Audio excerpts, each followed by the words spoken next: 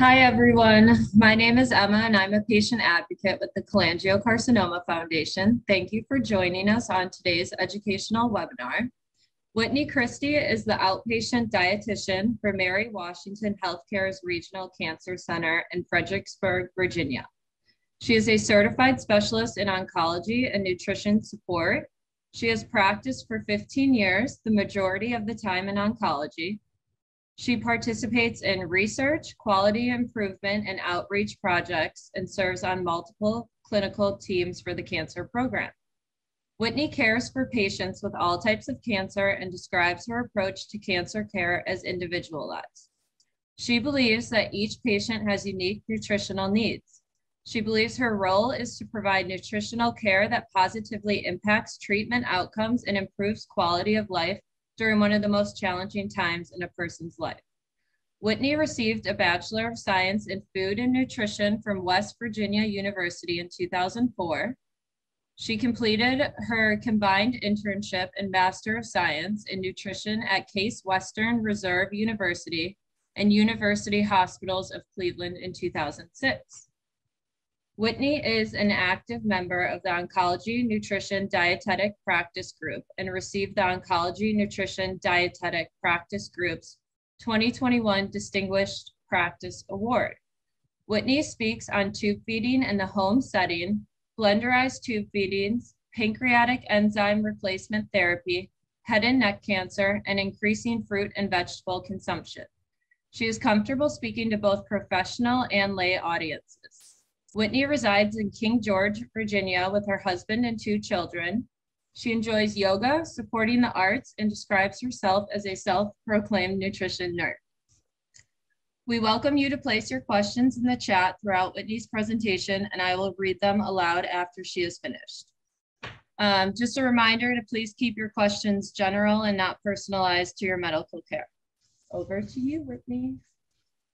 Thanks, Emma, for that introduction, and thanks to the Cholangiocarcinoma Foundation for having me on today.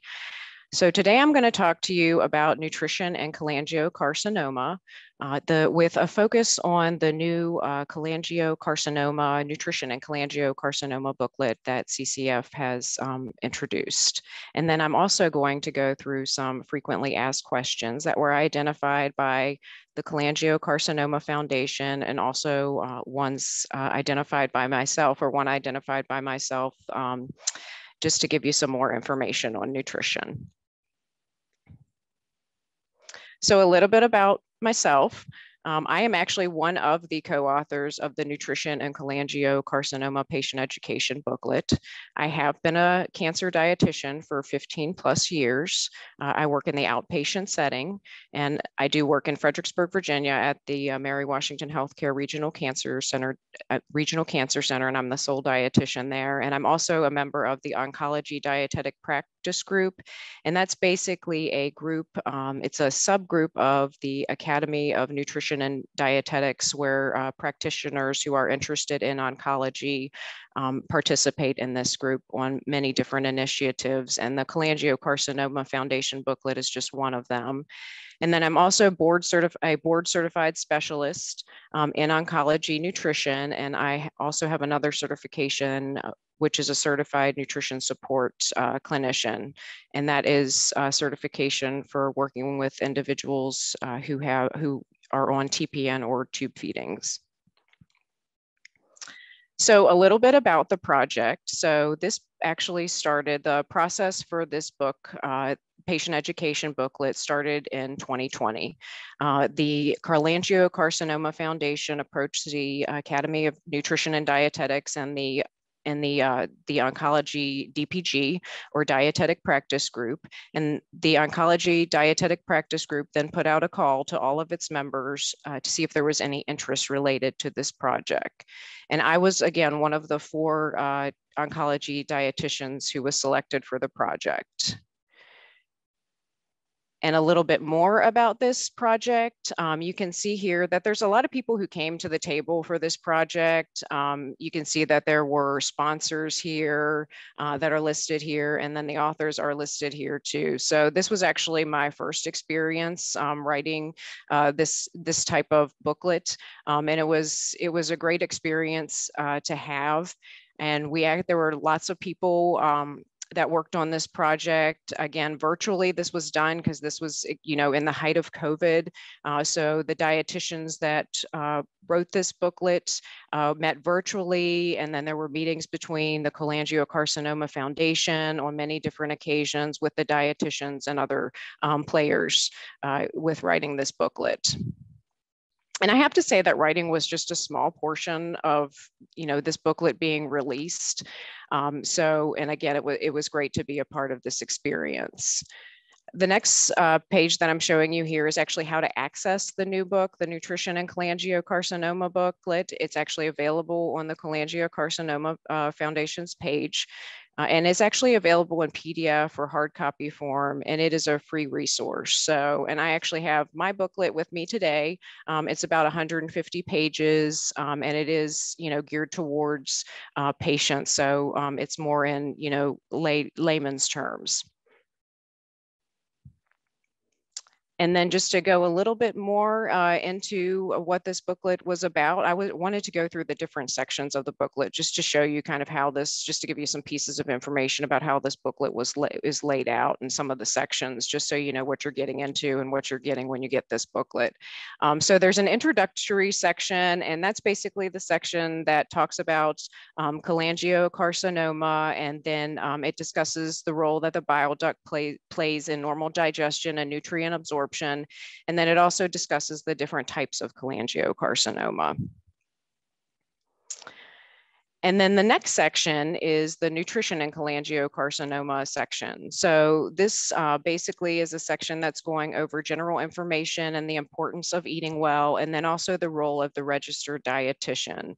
And I also want to point out that I know that there are various changes that are happening in your body related to cholangiocarcinoma and also its treatment. So I think something too that should be pointed out here is that you are unique, and your nutritional needs are not the same as, somebody else who has cholangiocarcinoma, or someone in your family, even before you've had cholangiocarcinoma. Just know that your nutritional needs are unique, and you may not have, again, the same nutritional needs, as somebody, that you're speaking to.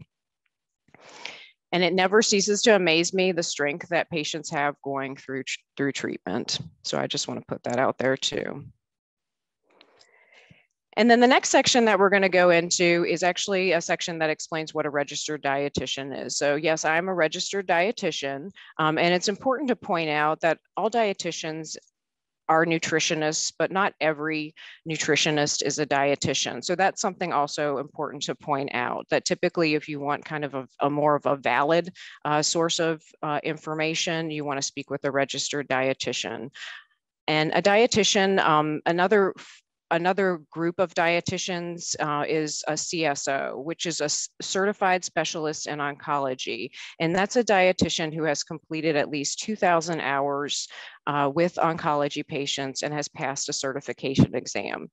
And there is also information in this booklet about how to find a dietitian or a certified specialist on oncologies, and there's recommendations and links provided throughout the booklet. And I also just want to say that another way to find a dietitian is talk to your provider about this. So whether it be an oncologist, whether it be a surgeon, ask them a question about whether they have dietitians, available for you to see. I work for a hospital that, that I get many patients that are referred to me. So, and my services are actually free too, which is, a great thing that I like about my job, is that there is access to a dietitian. So that's another important thing, just to point out that sometimes these services are actually available to you for free. And then the next part of this is actually an introduction to an organization called the American Institute for Cancer Research. So this section here introduces the American Institute for Cancer Research, and they are a great resource. They have a great website with lots of great information in it. This section is going to review cancer prevention recommendations, and those extend into survivorship. And just to mention some other resources that American Institute for Cancer Research has that you may want to look at is they have this cancer health check where you can actually, it's an interactive quiz where you can go in and enter information about yourself, and it'll give you feedback on things that you may need to do to improve the quality of your diet. So that's another great thing that they have. So a lot of great resources, again, with this organization. And then the next section that we're going to get into goes over general nutrition guidelines. This section introduces the New American Plate, which is a plate model that shows how to eat healthy.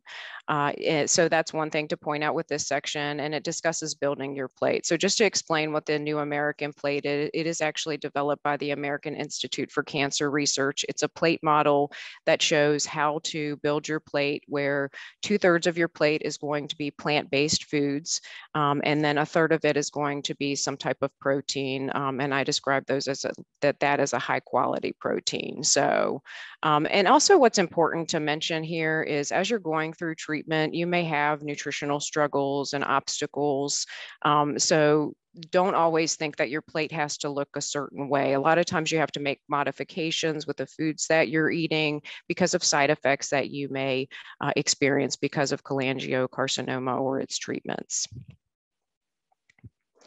The next section is describing goals of cancer treatment or goals of nutrition care during cancer treatment. So this section is going to discuss short and long-term goals for nutrition. And again, it acknowledges that each person who is experiencing cancer is unique and has unique nutritional needs. And I think that that's, getting information from others. I know a lot of times people do try to help and give you nutritional information, but I think that's what's great about seeking out a registered dietitian is when you're sitting one-on-one with that registered dietitian, they really are focused on you and your unique nutritional needs and finding what works for you. The next section of this booklet is talking about malnutrition in the setting of cancer. So again, having cholangiocarcinoma or going through the treatments for cholangiocarcinoma, there are different things that can happen with your nutrition. You could have weight loss. You could have changes in the way that you're eating. You may notice that the composition or your muscle mass or body fat might be different than it was prior to having cancer because you may be debilitated because of cancer or its treatment. So this is just a section, again, that talks about malnutrition, acknowledges it, and then also talks about markers of malnutrition. And then there's also weight loss and cachexia sections. And there's also a chart within this section that reviews what significant weight loss would look like based on different weights. The next part of this section, this was a great idea that we decided to put in here is information for the caregivers. So oftentimes when you're going through treatment, it's not just a one-person battle. A lot of times there are multiple people that are involved. So this section just acknowledges and discusses the importance of the caregiver's role in nutrition. So just another section, again, of this booklet. And then we get into a little bit more information that's a little bit more detailed, where we're going to talk about nutrition after different procedures that you may have because of cholangiocarcinoma. One of these treatments would be a duodenal stent placement. So a duodenal stent, for those of you who may not know, is a hollow tube that is placed in your intestines to open a blocked area and allow for normal passage of food and liquids. So what's recommended for duodenal stent placement is a soft, low fiber diet with easy to chew and swallow foods to prevent that stent from getting blocked or dislodged. This section also has a post-stent diet chart that features foods that are recommended and foods that are not recommended. So you can clearly identify the foods that would be right for your diet after this procedure. There are also many surgeries that can happen because of cholangiocarcinoma, and we decided to compile sections that had nutrition after surgical procedures. Just to kind of mention some things about surgical procedures, these are general nutrition tips. Your surgeon may have specific nutrition tips too, but these are general nutrition tips based on the types of procedures that were identified as ones that are, associated with cholangiocarcinoma. So this particular one that we're looking at right now is the cholecystectomy, and it is a low-fat diet that's typically recommended after that procedure. So there are general recommendations on a low-fat diet, which is a 40 to 50 gram fat diet. And basically this diet is used to control symptoms of bloating, gas, pain, diarrhea, and malabsorption from this procedure. You're also going to see foods and snack ideas, because a lot of times when you are recovering from surgery, you may not be able to eat the capacity or the amount at meals as you once normally were. So there are some suggestions for those in between foods and snacks. And there's even sample meal plans within this booklet in the different surgery sections that are specific to the type of surgery. So again, those are meal plans. They have a certain amount of calories, protein to meet your nutritional needs. And then the next section that we're looking at is nutrition after surgery for a liver transplant. So this section goes over general recommendations after liver transplant as far as nutrition. It also goes over food safety, which is of utmost importance after liver transplant because of your immune compromise. Medication interactions are also reviewed in this section. So one thing to point out is there is a low potassium section that is here, and that's specifically related to cyclosporin and tacrolimus. And the low potassium section has charts that are listed that has high potassium foods, which are 350 milligrams or above, medium potassium foods, and then low potassium foods, which are 150 milligrams per serving. And then there's also additional information on side effect management, like fluid retention, diarrhea, changes in appetite, high blood sugar, and potassium. The next section that's we're going to review is the Whipple diet information. So as you can see here, there is one of those sample meal plans that I was talking about with the cholecystectomy. That you can see that's nicely laid out. And again, it has the amount of calories, protein, fat, and fiber that it provides. So this section goes over general recommendations after your Whipple procedure. What's listed within this section is low fiber diet information. So there's a chart with foods recommended and not recommended. It also has examples of low fiber snacks and small meal ideas. And there is also a sample meal plan, as you see here in that section.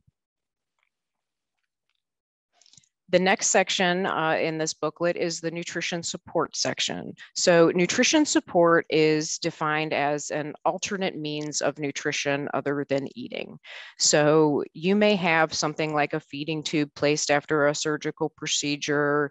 You may have a feeding tube placed if you're not eating enough or malnourished. And then there's also a form of nutrition that's known as TPN or total parenteral nutrition. I typically refer to it with patients as IV nutrition, where there's some type of issue within your digestive tract where you're going to be put on a method of nutrition that basically bypasses digestion. So there's a lot of different tips in this section about enteral nutrition and parenteral nutrition.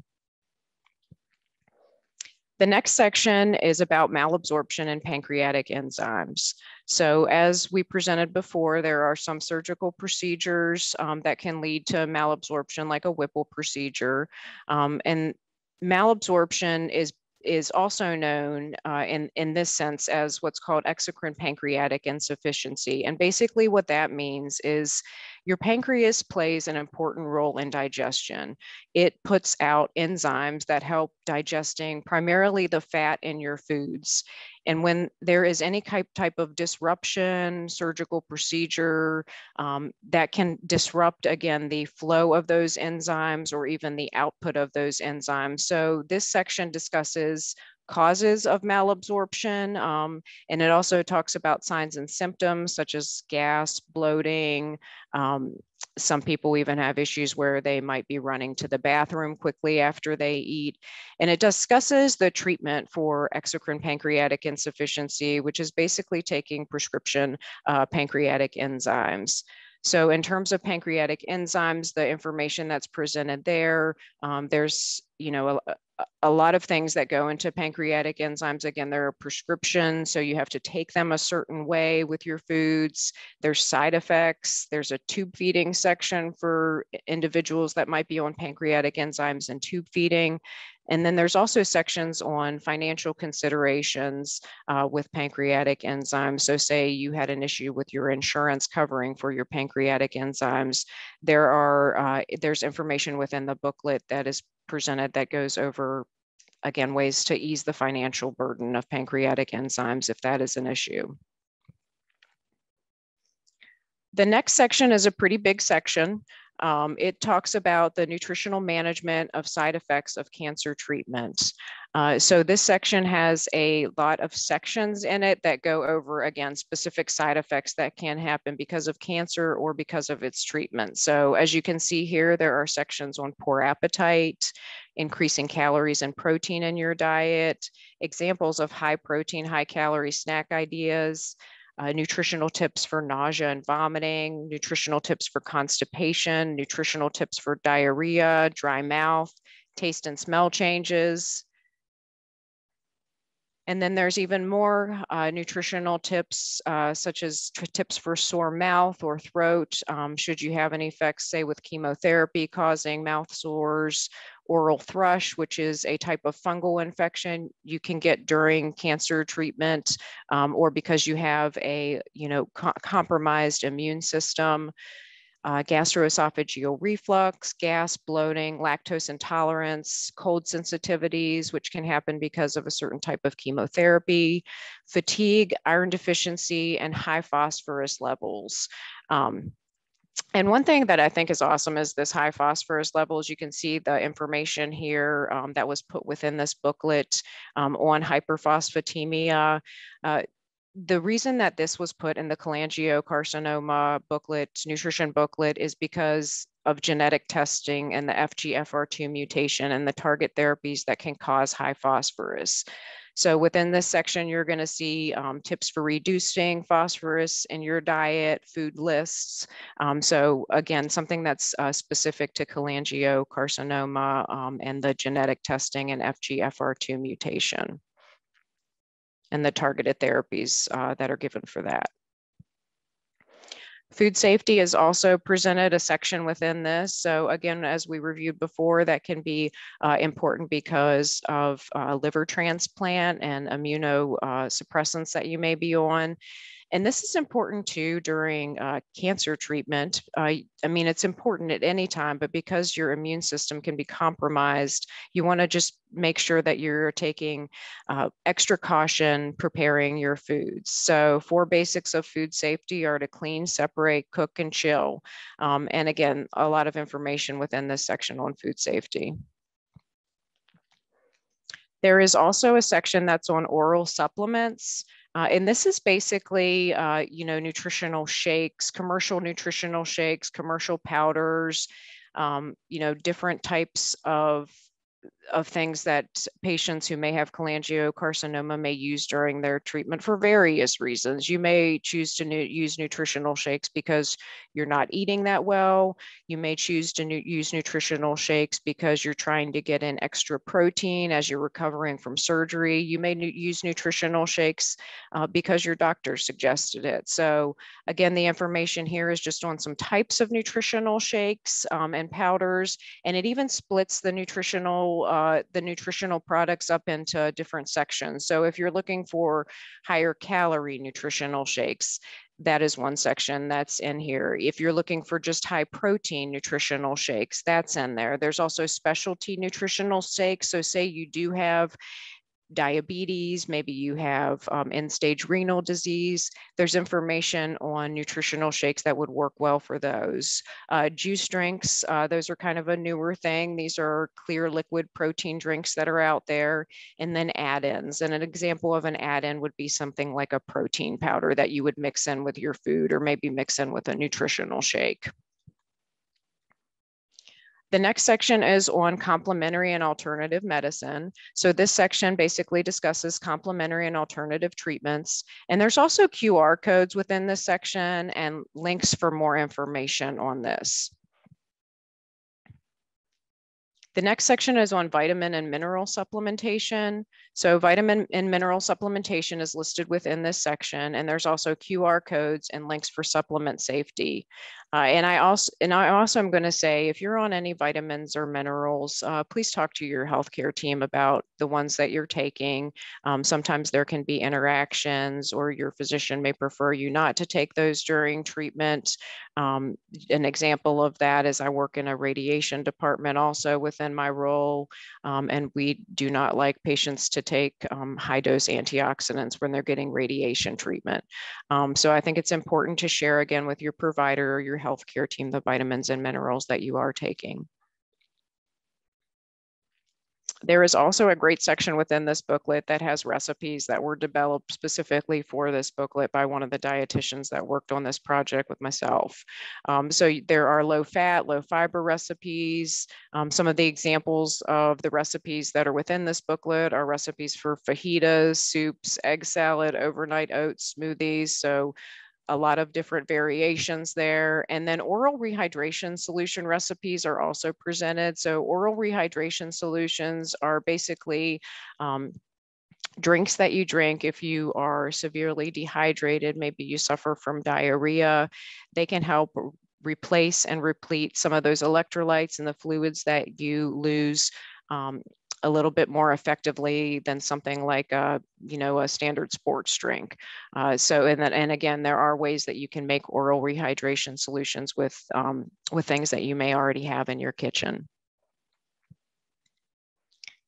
The next section is the resources section. So this section basically lists credible organizations and websites and information about those organizations with links. We also thought it would be nice to put a section in here that was geared towards cookbooks. I get a lot of questions from my patients about cookbooks that might be geared towards cancer or its treatments. So again, this has a lot of just different ideas for cookbooks that you might want to either purchase, or another tip for cookbooks is I've found them in some of these within my local library. So if you wanted to go to your local library and look for any of these cookbooks, that's also another idea. And then finally, because not everybody talks medical talk, we have a glossary section. So within this booklet, if you see anything that's highlighted, we have a glossary section that basically gives you definitions for some of these more complex terms that are used throughout the booklet. And then we have a references section. So these are all the references, including, websites and, papers, books that we use to compile this nutrition booklet. And some other really cool things about this booklet, you can take notes. Within the booklet, there's QR codes that you can scan with your phone. And then there's also hyperlinks that you can click on. So again, a lot of great work and thought put into this booklet. So now we're going to go into some frequently asked questions. So the first question that was brought up or discussed as something that might need to be spoke about during this webinar is actually a question that I would say I get every day from patients. And that question is, does sugar feed cancer? So why does cancer glow on a PET scan? That basically is a representation of the hyperactivity of cancer cells that is detected. All cells need sugar in the form of glucose to generate energy, cancerous or not. So you can't control which cells get sugar and which do not. And if we don't provide our body with enough carbohydrates, our body is going to be forced to make it. And that process can result in muscle loss, and it can also result in a decreased immune function. So typically when I have patients that ask this question, I try to explain that to them. And then I also talk to them about what healthy sugars are. If you're wanting to clean up your diet, that's great. But I don't think that you should take away things that have sugar in your diet that are, healthy form, naturally occurring sugars, like things that might be present in fruits. So I typically talk to people about added sugars. So an example of an added sugar would be adding sugar to the tea that you're drinking, or maybe something that you bought at the store that's processed or prepared, like some type of sugary breakfast cereal is going to have added sugars to it. And I also try to talk about naturally occurring sugars. And again, talking about, the New American Plate, plant-based eating. And just because something has sugar in it, like a fruit, that does not mean that it is not a healthy food and something that should be included in your diet. The next question is, should I try keto, intermittent fasting, or a vegan diet? So these are questions that come up a lot, and some of these diets are ones that we see a lot, or we see a lot of foods that are out there geared towards these diets, or we may hear people talking about these diets and they've been on them, or they heard that it was good to do keto for cancer. So my first tip would be talk to your dietitian or talk to your healthcare team. Talk to a medical professional. So basically, and I'm going to review with you the 3 different types of diets that are listed here. So keto, intermittent fasting, and a vegan diet, and then just some points about those diets. So basically the keto diet is tying into that sugar feeding cancer rationale that I just presented. So this diet is a high fat diet. It has moderate protein in it, and it's very low in carbohydrates. So it reduces the amount of glucose that's going to be made available to your cells. And another thing to mention about the keto diet is there are so many different types of keto diet. I learned so much from my patients, and I've even had patients who've educated me on some of the different ketogenic diets that are out there.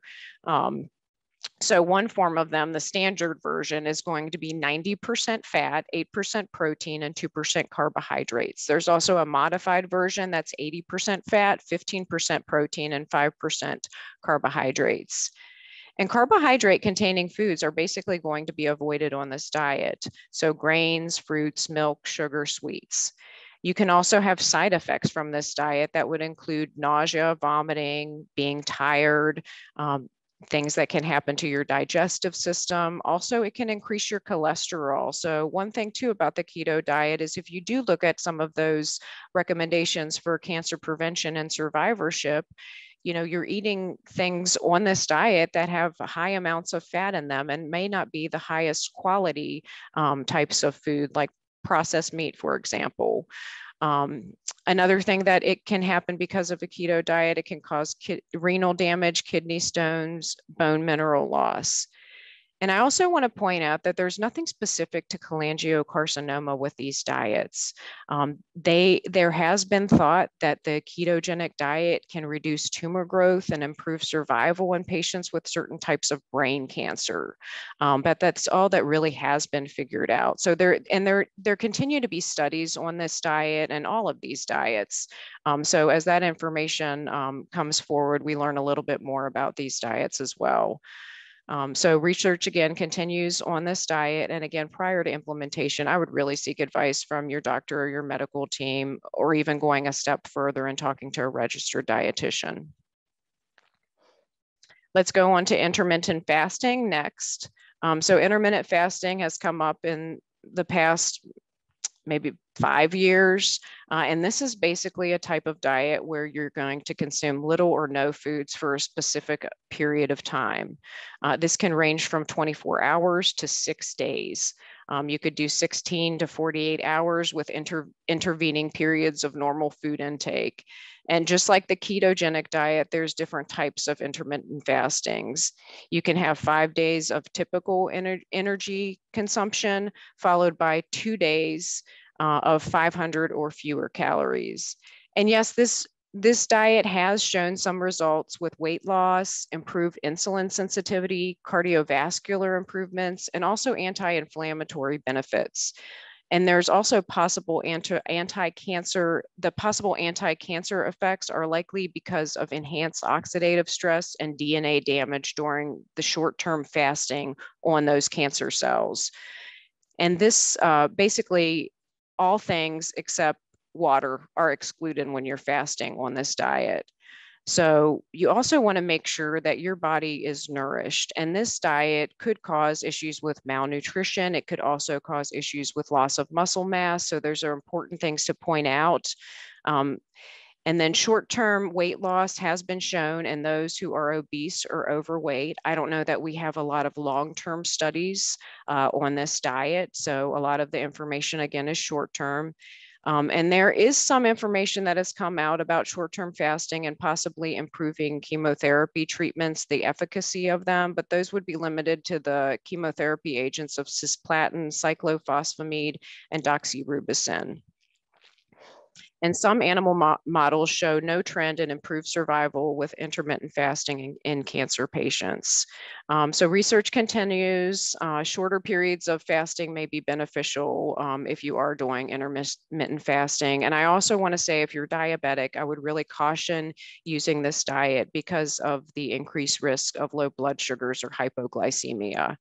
And again, talk to your dietitian or talk to your medical team about this if this is something that you want to learn more about. Vegan diet. So just a story, a couple months ago, I got a referral from a doctor and they wanted me to talk to their patient about a vegan diet because this patient had transitioned to a vegan diet because of the health benefits that this patient felt the vegan diet had. And I'm not sure if they wanted me to tell the patient that they shouldn't be on a vegan diet. But before I even met with the patient, I said, let me just, there's lots of people that follow vegan diets. People may follow them for health reasons. They may follow it for religious reasons, philosophical reasons, ethical reasons. And that doesn't necessarily mean that their nutritional needs can't be met. So I would say out of the 3 diets that's presented here, there is more information on the vegan diet and the health benefits that it can provide. That doesn't mean that you have to be a vegan because I'm presenting, positive information on this diet. Just know that there are some healthy things and positives with this diet. So basically a vegan diet is where you're not eating any type of flesh foods or meats, any dairy foods or eggs. So it is a restrictive diet. So that's also something important to consider if you're going through cancer treatment is that you are excluding foods from your diet. And again, you may put yourself at risk for malnutrition or not getting the nutrition that you need because you are excluding foods. It does include a lot of healthy foods in it. So there's vegetables, fruits, whole grains, soy products, nuts, and seeds. And I would say some benefits are that they are finding that people who follow vegan diets have lower body mass index and they may have less cancer risk. And another thing is that the gut microbiota may be healthier in vegans and they may have less inflammation, which may, be anti-cancer. It may be anti-cancer type of thing. And then this also, a vegan diet there's a healthy eating index, which basically shows, how high quality your diet and it has a higher healthy eating index score. And the Mediterranean diet score is also is also higher for a vegan diet. But there are some things that need to be considered if you are following this type of diet. You do have an increased risk of a B12 deficiency. So you need to supplement, that needs to be supplement. So 50% or more needs to be supplement in terms of with vegetarians. It also, you can be at high risk for having some type of deficiency of vitamin D, iron, zinc, calcium, and iodine. And you may also you may also be deficient in protein, and that's because you're taking meat out of your diet. So supplements may be needed with this type of diet.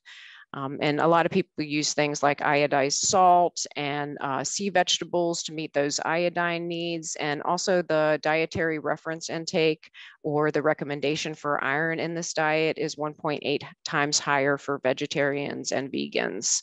And the reason that this could reduce and decrease risk of cancer is because it is a healthy diet. And it also has mechanisms that we see, like less meat intake, so less processed meat intake, less red meat intake, which can down-regulate insulin like growth factor.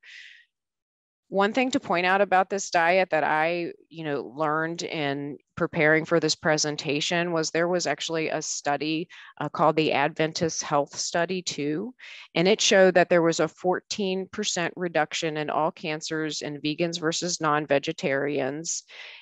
And also there was a 73% increase in the risk for urinary tract cancer in vegans. So I thought that that was interesting as well. I'd never heard that stat before. So these diets all need to be, including the vegan diet, needs to be nutritionally balanced and adequate and reap health benefits. And the Academy for Nutrition and Dietetics actually has a position paper out on this topic, the vegan diet, and it is a positive position paper. The next question that was presented was, should I drink alkaline water or eat alkaline foods? And the reason that some feel that this diet can help is because the thought here is that this diet changes the body's pH to the alkaline range needed to fight disease and stay healthy. And in terms of cancer, the proposed thought here is that cancer cells thrive in an acidic environment, or that cancer can result from improper food combinations. And there's various versions also of this type of diet. One encourages a plant-based diet excluding meats, sugars, and processed foods. And this can definitely be advantageous if you're eating less meat, sugars, and processed food, because you are eating healthier. And that can lead to a lower incidence of cancer.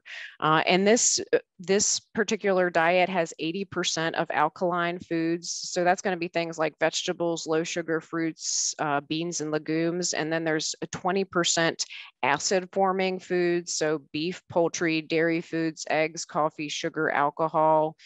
And it even goes into like these strict protocols where there's like all these different levels of the alkaline restrictive diet.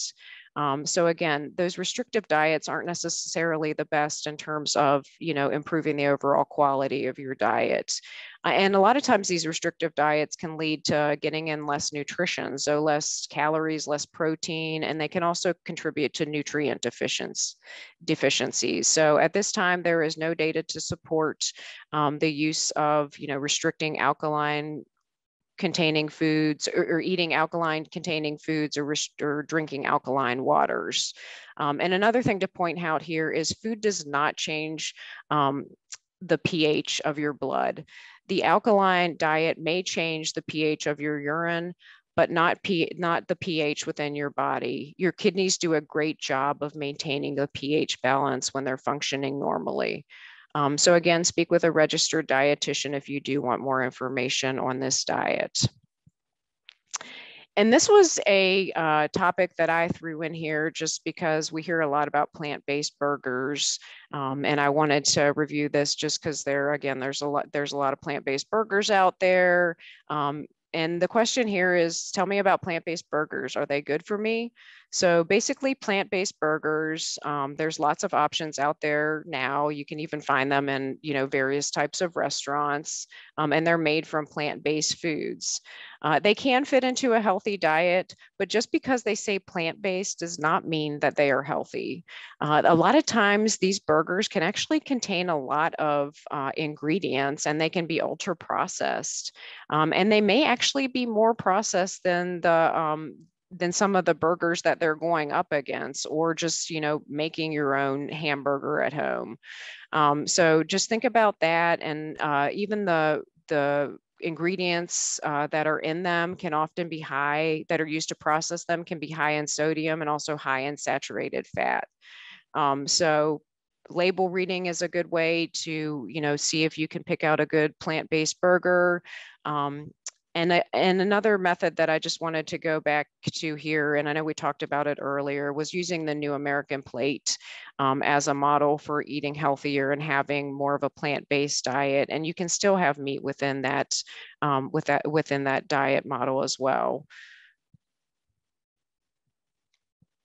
And that is it. I just wanted to, again, put more information up here on how to access the new book, Nutrition and Cholangiocarcinoma. So you can see here, here's the web link.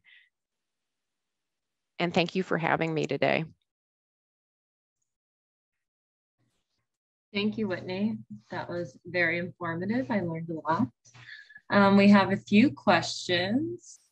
One is, what are your thoughts on CBD or THC to help with appetite? Is this something that could be helpful? That would be another question where I'd probably gear you to talk to your oncologist or medical professional. So it is a topic that comes up a lot. And one thing that I have to say is, even in the area that I work in, we have an oncology practice that we work closely with, and they've started talking more about this topic. So I would say, again, to talk to your medical professional about that. But yes, there can actually be some benefits with those. Yeah, and I apologize if some of these are a little too personalized, but I'm just going to read them. That's okay. Okay. How to get a patient to eat nothing. If something doesn't taste good, what are your recommendations on getting a patient to eat it? Like maybe because from chemo and stuff. Oh yeah, sure. So taste changes. Yeah.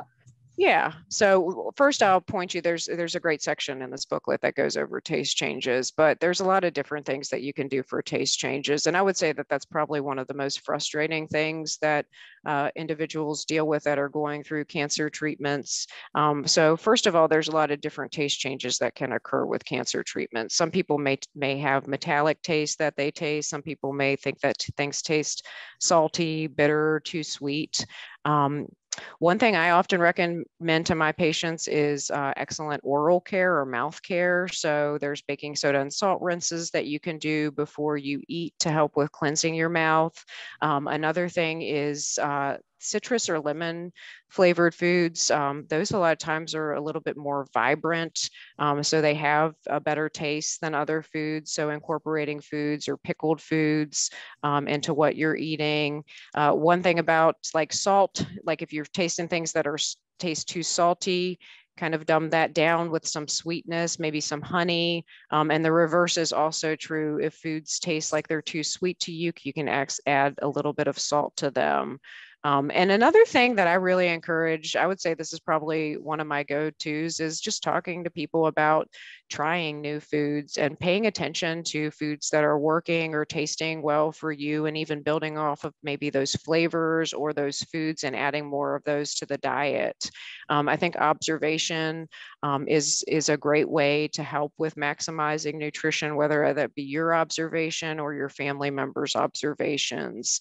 And you know, it's frustrating because we all are used to eating a certain way our whole lives, and then you're thrown into cancer treatment and you don't know how to eat because your tastes have changed. So again, I think it's good to explore different types of food. I think oral care is great too, and even checking out some of those cookbooks. They have a lot of great ideas too that may be geared towards taste changes.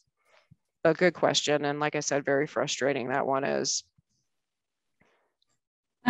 I think you answered these, but maybe they hopped on late. What about natural sugars like stevia added to coffee or tea? I think those are fine. Yeah. I'll even take that kind of even a step further and say, like, even with stevia, you can actually grow stevia in your garden, just to even take that, like I said, just a step further in terms of healthiness. But you can grow it. We grew it at my house, and you can dry it and then pulverize it into like a powder, and that can be used in things like teas. But yeah, I don't have a problem with anything like stevia now. What causes bloating? What causes bloating? There can be a lot of things that cause bloating. So, you know, one thing that we talked about that might be specific to cholangiocarcinoma is exocrine pancreatic insufficiency, which is where the pancreatic enzymes aren't being put out properly. So that can cause issues with bloating, you know, even just not being as active, you can have issues with bloating, types of foods. So there's gas producing foods. And that's within the booklet too, is some sections that talk about gas producing foods. So I would say if you're having issues with bloating, maybe refer to that section in the booklet. And, you know, there's even things that might not even be specific to cholangiocarcinoma, like hormones. Those can cause issues with bloating as well. So lots of different things there. Should alcohol be avoided with cholangiocarcinoma, and does alcohol promote or encourage cancer in the liver? Yeah, that's a good question. So currently there's guidelines for alcohol intake. And I would also just kind of preface these guidelines by saying, again, talk to your medical professional, your doctor about this. I have had some patients where doctors have encouraged patients to not drink at all during treatment. So, you know, I think there's different schools of thought on this. As far as the recommendations that are put out for cancer prevention and survivorship, typically it's 1 drink per day for women, 2 drinks per day for men. So, you know, staying under that, and those are serving. So they can vary from things obviously like beer, wine, or your hard liquors. But I would say that's probably something where you want to talk to your medical professional about that. If you're going through treatment or having surgery, there may be restrictions on that. So, yep, those are the general cancer prevention recommendations to stay under that. But again, some people or medical professions prefer you to not have alcohol at all. Thank you. Those are all the questions we have. So if you have any more that you just didn't think of right now, you can email them to advocacy@curecca.org.